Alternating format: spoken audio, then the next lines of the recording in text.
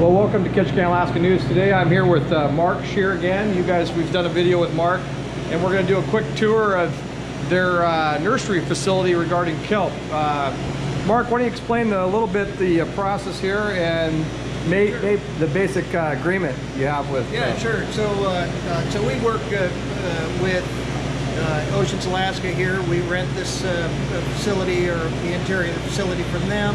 And this is where we do our juvenile kelp production. Where we take this kelp out to the farm outside of Craig, and we'll outplant it. And we're probably going to start that this week. Well, what are we looking at here then? So what we do, the way the process works is we gather reproductive material from the wild kelps out, and state law requires that we take that reproductive material within 50 kilometers of our farm site. So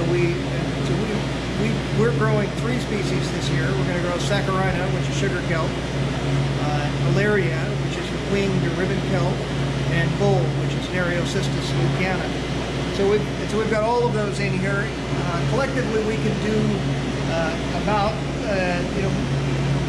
200,000, maybe 300,000 feet of seed line in this facility.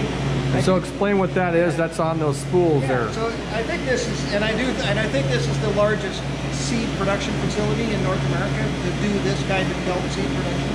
So over here, so when we get that reproductive material, we bring it back here to the lab, you stress it out, and you cause the spore that are attached to that reproductive material to release. And you'd be surprised, all of the reproductive material we use for all of this seed would fit in a 5-gallon bucket. So it's like really potent stuff. There's a lot of spore in there. We put those into a filtered seawater solution, and then we inoculate them. We inoculate these seed spools. Find a good one here. So what you're handling there is a spool of twine with a bunch of baby kelp on it, huh? Yeah, and this is just a number 15 seine twine that we do, and it's our artificial substrate that the seed attaches to. And those spores will then turn into gametophytes. Those gametophytes release sperm and egg, which then also land on the substrate, and then that forms the new baby sporophyte, which is the baby kelp plant.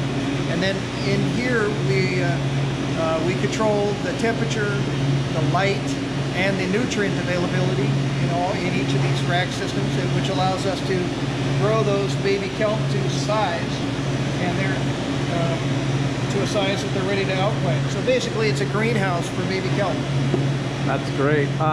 And so that is specifically engineered, that spool, so then it can be put on a grow line and distributed down the line. So what happens is we take those, and that grow line will go through the PVC.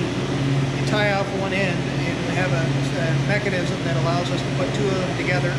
And then as we back away, that line feeds through the hole, and it just wraps around the grow line. Wraps around onto the grow line, and then that grow line is suspended about 3 meters below the surface, where the kelp will then grow. And as it grows, the holdfast, which is its kind of root system, but it's not really a root system, it just holds onto it, will migrate from this seed twine to the larger grow line. And then that grow line will grow. You'll get kelp that's 2, 3, 4, 5. Right. Yeah, and that all happens obviously at your farm site, which is out on the west coast of Prince of Wales. Right. Right. Right. Down at Doyle Bay. So so for example, this one. So this is bull kelp right here. We come over here, and green one is that's Alaria. That's Alaria. So you can see the little blades on those. Oh yeah. So that's really this one's doing really well. And we produce more. We put more spools in here than we need for the farm, right? So that we can high grade out and take the best of it and make sure that we have. And how long will it sit in this kind of incubation stage, shall we say? It could be anywhere from 4 to 10 weeks, depending on how quickly they mature. So then essentially, this will go on into the farm site in a month or 2.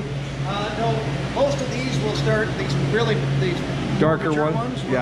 We'll start sending those out. We may start Thursday or Friday. Oh yeah, you're ready to go to the farm with them. They're ready to go. So yeah. Some of these are really You want it, yeah, that's kind of the goal, to get a really dense distribution on this twine. Yeah, you don't want it too dense, but you don't have much control because there's so many in there, and then they release those sperm and eggs, and they settle them. You know, but you try to have enough to make sure that you get consistent coverage down the line. So, we're already kind of probably trying to bore people, but to kind of close up, this site is here in Ketchikan. Probably most people don't even realize it's here. It's how far out? We're out here about 3 miles. We're about 5 miles north. We're at 5 Mile, right by Tensko. It's a floating facility. It's Oceans Alaska's facility, and they've been great partners to work with. And then we propagate this in the fall, and this will all of this should be in the water by Thanksgiving. All right. Well, congratulations. This is your second crop, I guess, and you got a couple people working here, so you're innovating in the industry, and you're employing some people. And so we've got 2 people that we're 3 people in Ketchikan that we employ, maybe not full time, but close to it. And then right now we have about 5 people out in Craig. So. Well, right. Well, good luck, Mark. Congratulations on the second round of your growing season. Yeah. Thanks, Larry. All right. If we go much